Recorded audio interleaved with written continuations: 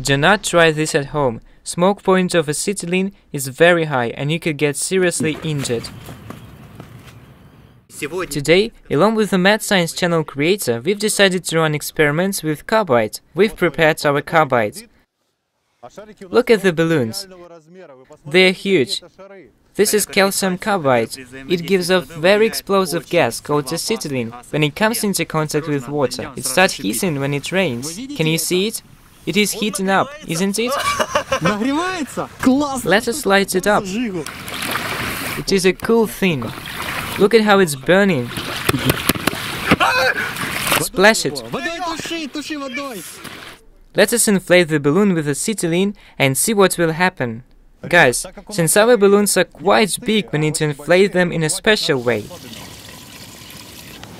Our first acetylene inflators were not very good.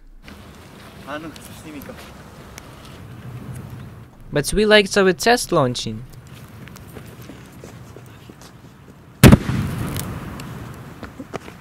So we decided to make a more powerful explosion.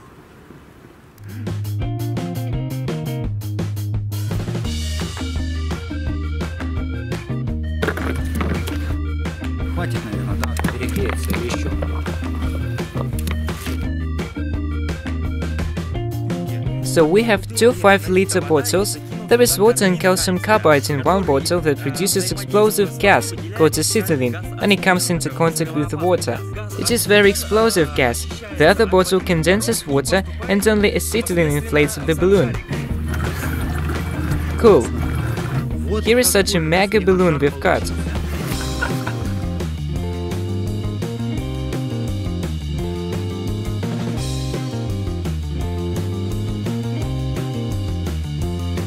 Not everybody likes our experiments. We do not have enough carbide to fully inflate the last balloon. So let us inflate it with air. As a part of our experiment, we've hung the plastic bottle next to the balloons. These balloons are inflated with acetylene, that is why they will explode really loudly. We will light them up with a spear. Look at how huge they are.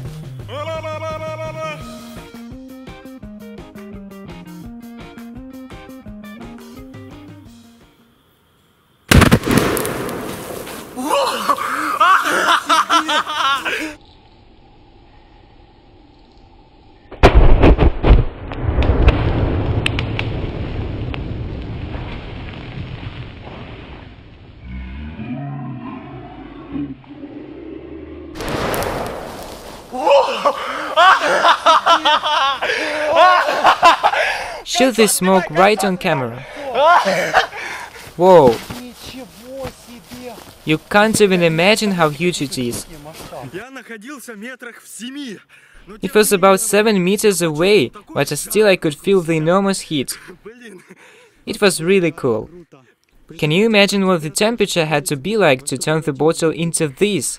It's terrific. Do you see the sparks? It is a thick burning wire that was secured to the balloon.